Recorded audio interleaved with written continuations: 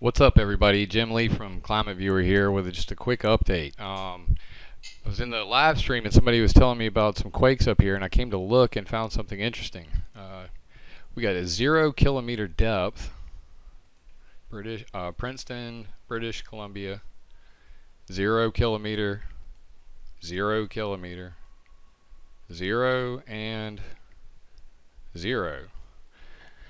So I was like, that's pretty interesting. Surface quake sounds like fracking to me. And then what do you see when you get there?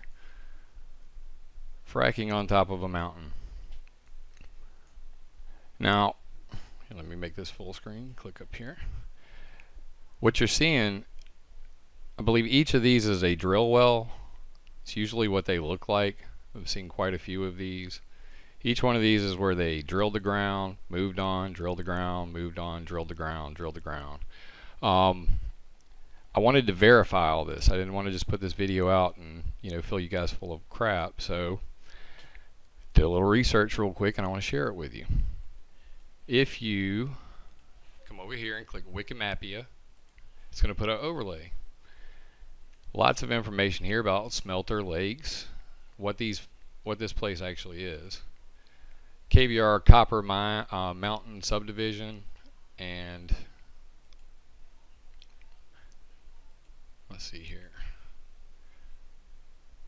power plant. Well, anyway, this one in particular is a big copper mine, Copper Mountain Mine, and I saw this says Smelter Lake Tailings Storage Facility, and I didn't know what that was. I said, what's a tailings storage facility?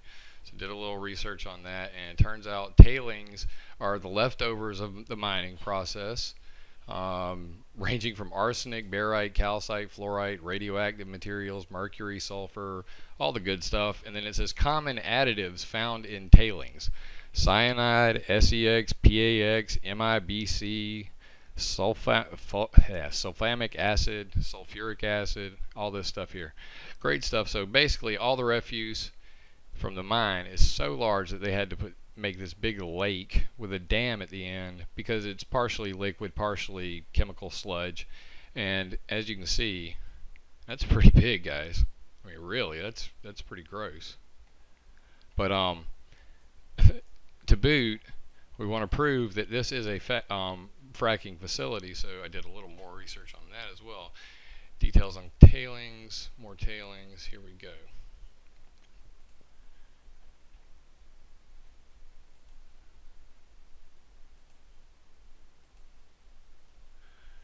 Coal fields and coal bed methane potential in British Columbia.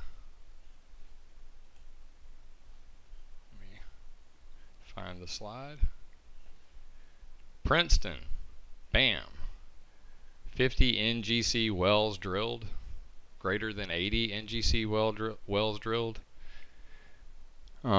Princeton, Interior, BC. Other evaluation wells. I would say the evaluation was a fail there, gentlemen. Or if we actually got past the evaluation. Anyway, so guys, look into it. If you know anything about the operations going on here, you might want to report to the Princeton locals that the fracking on the hill next to them is causing them to shake, rattle, and roll. 2.2s are real small. You can't even feel them. Most people probably didn't even notice it, but it's definitely a sign that things are not going well.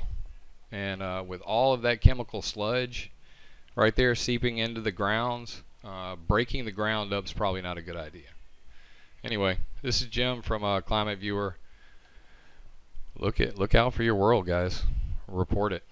Hop on our forum, and if you have breaking news, put it here, and I'll help get it out there. One love.